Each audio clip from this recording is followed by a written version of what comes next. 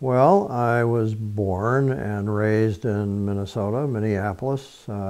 Actually not quite born here. I came at the age of 2. Lived in the Bryn Mawr area. Graduated from high school and went to the U in '58. And graduated from the U in '62 and then went to Berkely. But between '58 and '62, I was a regular at the Scholar, at the various Seven Corners and Dinkytown parties. And most importantly, your name is Erik Storlie. Oh, excuse me. We want to get that in there too. Erik Storlie. Yeah, Erik F. Storlie. There's a physician by that name, so. And I'm Rob Hahn. I'll be asking the questions. Uh-huh. And we're in Minneapolis today, and it is March 4th, 2019. I think that covers what we need, right? Okay. So, generically, let me start that way and ask you your first impressions of Dinkytown, either when you arrived in '58 at the U or at some other time. Well, it was probably my high school year when I started hanging out with people from the Mount Curve Unitarian Youth Group, and that included a college group of people whom to me were very mature elders who were, some of them even graduate students. And so the Scholar was a place of resort, very exciting to be in that scene, which was looking to North Beach and Greenwich Village as inspiration, the beat poets, Ginsberg, Snyder, Kerouac. So I, like many of my buddies, were much taken with that, wanted to be no longer mainstream American kids, but kind of in the mold of the beatniks. I'll try not to jump around too much, but oh, you bring whatever. up Ginsberg, and if I recall in your book, you have a tale about Makash and a Ginsberg book of yours. Well, yes, I first encountered Ginsberg, I think, at Makash's bookstore. And of course, he was the resident village troublemaker in Dinkytown with his very eccentric bookstore and very eccentric persona, a great beard. And so we were all fascinated with Ginsberg's poem, Howl. That fit our attitudes perfectly. America was going to hell, and we wanted these voices of protest against the boring Eisenhower 50s. So that was a big component of those gatherings we would have, drinking coffee at the Scholar, parties that would happen on any given night, both around the Dinkytown neighborhood and then later around East Hennepin and then around Seven Corners. So the Scholar and Gray's Drugstore were places where you could run into people and have long conversations about philosophy, history, film, religion, politics, all of that. What was it about the area of Dinkytown that was so conducive to this exchange of ideas, talking about different topics, becoming more bohemian, as you say? Well, I think because it was a small, essentially a few square blocks, it had a sense of its own center. There was Bridgman's, Gray's Drugstore, the 10 o'clock Scholar, pizza place, I forget the name. So right there were things, places where you could gather, you could sit over coffee for a long time, and it felt like its own neighborhood, something that we're, of course, losing as it gets overbuilt and built up with high-rises. A shame, but it's happening. You mentioned some of the hangouts. I'd like to go through a few of them one by one, and maybe you could share a specific story that you remember or just your general impressions. Let's start with Bridgman's. Well, Bridgman's was a perfect example of the 40s and 50s in its decor.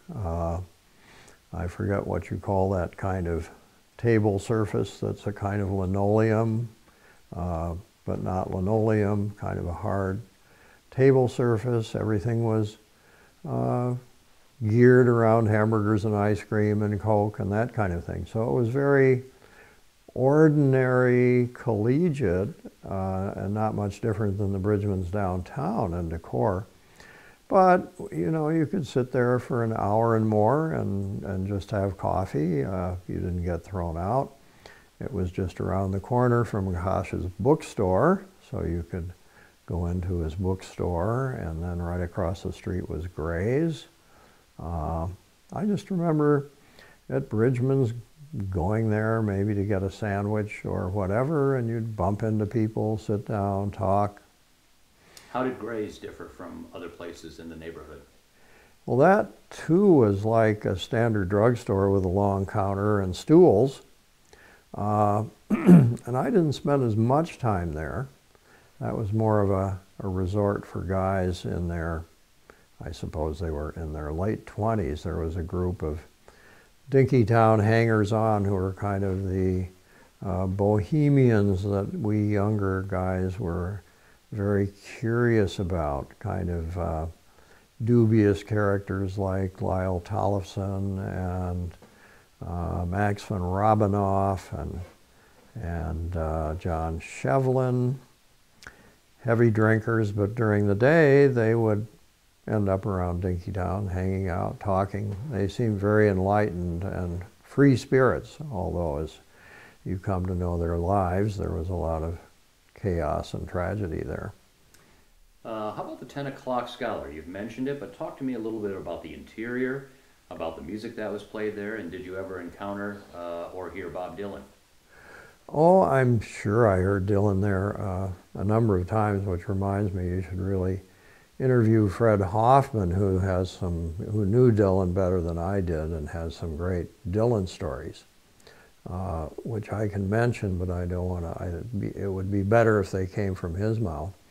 But the Scholar was fascinating to us because it was a real coffee shop in the mode of what we imagine Greenwich Village or North Beach would be. So it was funky, it had art on the walls, kind of weird modern art or photography. There would be often classical music playing in the background. A series of folk singers went through, like Kerner, Harry Weber, Bob Dylan, Dave Ray. And at the time, we didn't remark Dylan particularly. He was just another kid who showed up and had a guitar and wanted to be noticed. He came in '59, the year after I came, but he and Fred took some music classes together. Fred brought him home to visit his mother, who was a music teacher. And anyway, I shouldn't go into that. If Fred, you can go into it. If we well, can't hook up with Fred, then at least we have some of your memories. Well, yeah, I mean, these are stories I remember from Fred, kind of his repertoire of Dylan stories. So Fred used to drive him to parties, and at one point, Fred was very impressed with Dylan, so he took him home to meet his mother, the music teacher, who was a classical trained music and opera singer and teacher. And Dylan played for Mrs. Hoffman. And then later Fred reported that his mother said, that boy will never go anywhere. So that was her assessment of Bob Dylan in the probably around 60 or so. Never go anywhere. Hopeless case. And of course, he wasn't highly skilled at that point. He came to Dinkytown planning to be a rock and roller, and then discovered that no one was interested because everyone was listening to folk music, Folkways Records. Half my friends had purchased guitars and were becoming folk musicians. So that was a very powerful part of that milieu at that time. You couldn't go to a party without someone playing a guitar and singing some, at the earliest stage, white working songs, white work protest songs. What about the evolution that from the folk working songs to blues? Well, somewhere in there it happened, and I wasn't paying much attention to the music scene. It was all around me. I went to stuff, but I didn't think about it, and I wasn't interested in getting a guitar or trying to become part of it. But at some stage in there, maybe in the early 60s, with people like Kerner, Glover, and Ray, it turned over much more to the black blues, and that began to be more of what we heard. I want to jump forward a little and ask for a comparison. You went to Berkely after finishing up at the U. How would you compare Berkely during your time there? Would have been 62, 64-ish or so? Yeah, 62. To Dinkytown, both before you went to Berkely and maybe compared to Dinkytown when you came back in the later 60s. Well, when I got to Berkely, things were still somewhat quiet. It hadn't become a major hippie scene, although Telegraph Avenue was classic, coffee shops and bookstores and so forth. But by 63, let's see, maybe the fall of 64 is when the free speech movement started, and then the campus erupted. Huge demonstrations, a takeover of Sproul Hall. Finally, the police came in after students sat in for many days. I didn't go in Sproul Hall. I was in the crowd outside and decided that was not my scene. I went to some of the organizing meetings, but at that point I was much more interested in exploring all these new medicines that were showing up, everything from LSD to marijuana. And so I, unfortunately, in many ways, gravitated to the drug scene there. Not hard drugs, but just everybody experimenting with all this stuff that had shown up. And I was probably 21 before I ever smoked a joint here in Minneapolis, just before I left. So it's not like today where the 13-year-olds are being introduced in middle school. But as I mentioned earlier, that was kind of a divide between some of the older Dinkytown people who just continued on with a romance of the 40s and 50s with alcohol, which was the drug of choice, and we romanticized it tremendously. When I was in high school, we're reading Hemingway and F. Scott Fitzgerald, and this sense of alcohol as the solvent which helps dissolve the evils of the world and our pain, our existential pain as suffering individuals. So that was the biggest switch I saw going to Berkely. Suddenly, the scene was primarily grass, marijuana, and of course Kerouac and Ginsberg had all romanticized that and moved away from the whole culture of drinking. And I think many of my mentors in the English department were alcoholic, and that was just the way it was. Did that change when you came back to Minnesota? I mean, did you see a change, I should say, a switch from alcohol to marijuana in the Dinkytown area and other areas around campus? Yeah, I think then it was a definite mix of people doing everything.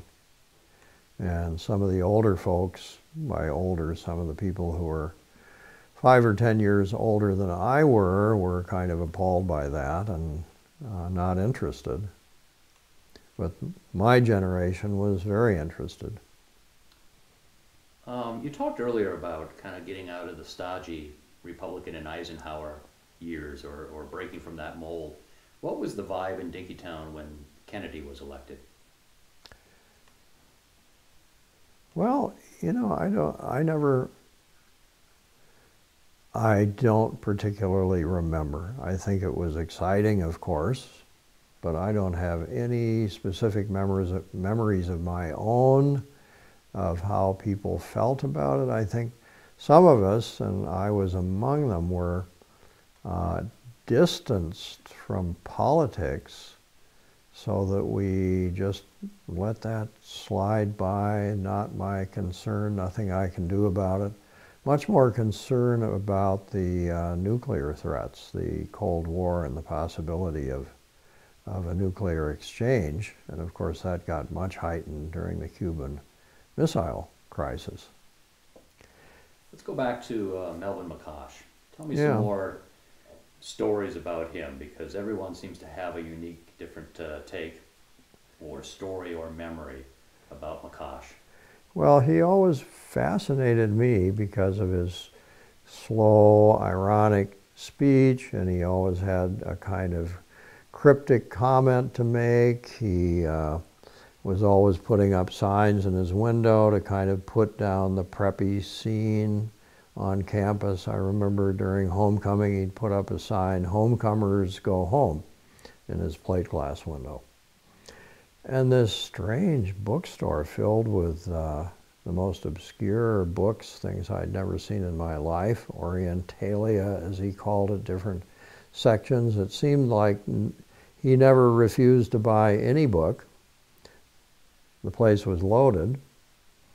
And I always remember my girlfriend at the time coming back from a visit to McCosh's bookstore rather horrified because he let her down into the basement to show her ostensibly a book she wanted, and made a move on her, and she fled. So McCosh that was part of his character. My professor Barney Bowron told me of asking McCosh for an obscure book, and McCosh said, "Well, I may have that," and McCosh then said, "Well, come to the house. I think I have the book at my house." And he lived just down from the Scholar a couple blocks, with a boarding house upstairs of people like Breer and others. Dylan played poker up there with some of those guys. So McCosh rummages around his house while Barney's standing, and then finally says, "Oh, I know where it is," and he goes to the baby's cradle and pulls the book out from the cradle that has their baby. And Barney said, "I think that was just showmanship." You know, he was making another legend about McCosh, who even has books in the baby's cradle. How would you describe the activism in Dinkytown throughout the 60s, whether it was political protests, social protests, things along those lines? Well, I think what really heated things up were the freedom rides to the South, where people like Marv Davidoff, who's gone, and Dave Morton, whom I think is probably couldn't give an interview at this point. And you probably got some interviews where there's some other people who went on those freedom rides. So that was very exciting. I remember Davidoff urging me to join them and go to the South, and I was busy. I was taking a class that summer, so I didn't consider it. And at that point, I wasn't much engaged with the political element.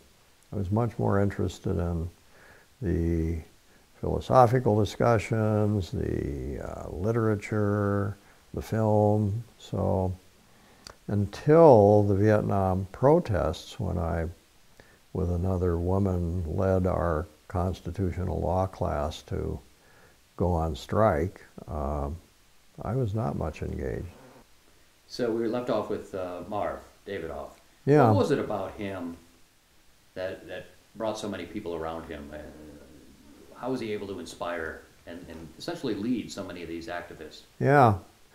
Well, he was unstoppable. I mean, tireless. He would appear in front of the student union and talk and harangue and promote something. And when I first met him at the East Hennepin Bar in the early 50s, he was an art dealer and a life model. That's how he was making his living. And then as the politics heated up, he got totally engaged with protest politics, nonviolent protest.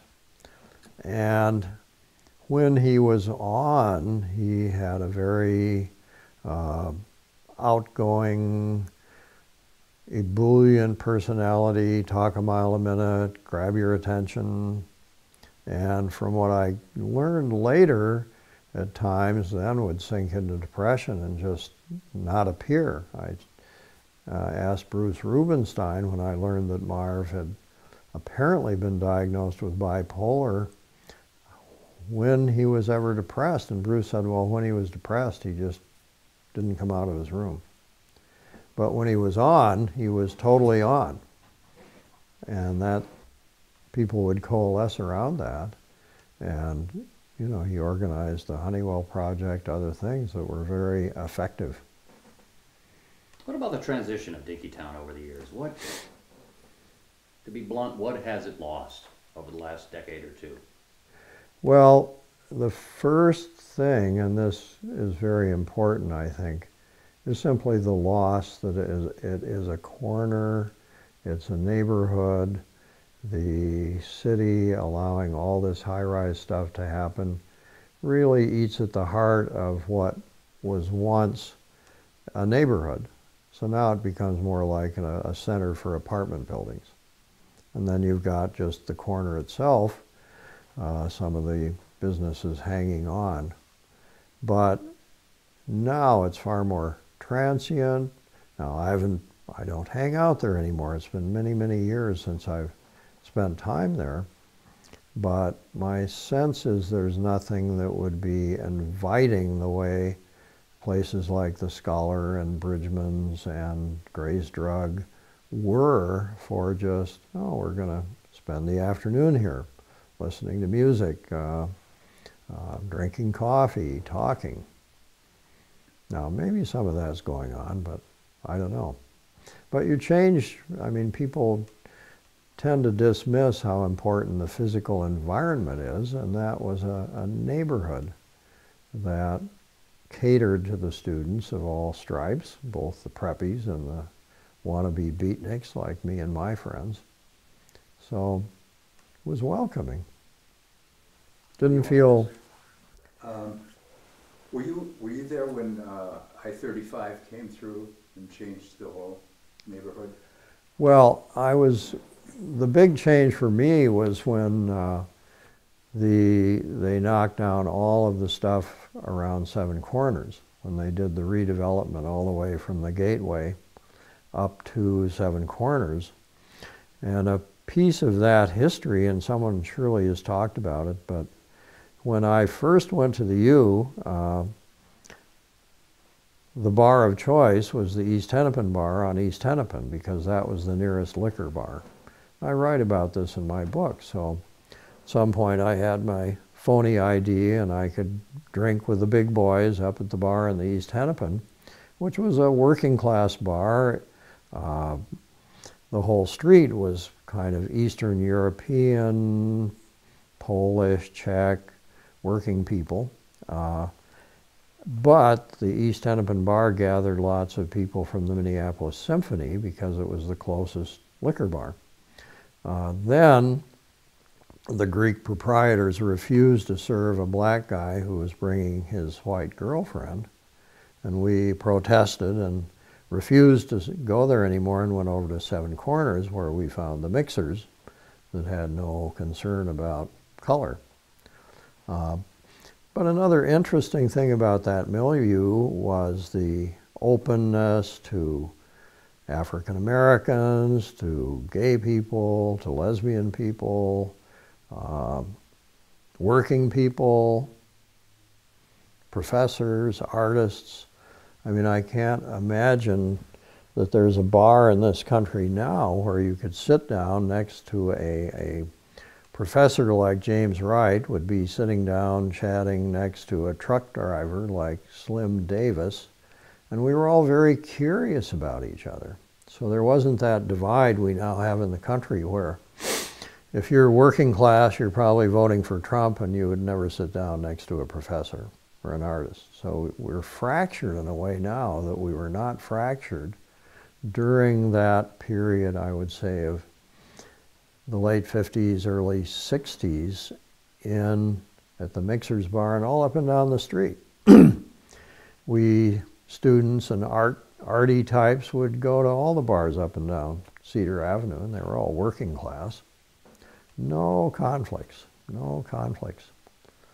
And I think the city got frightened at some point that this was becoming an enclave of beatniks and potential protesters. So that fueled, in part, the redevelopment, moving it all the way down, I think, to Seven Corners, destroying all sorts of the neighborhood, and then to put in freeway systems right there at Cedar. I'm done. Anything we're forgetting to ask about regarding Dinkytown that you want to add? Well,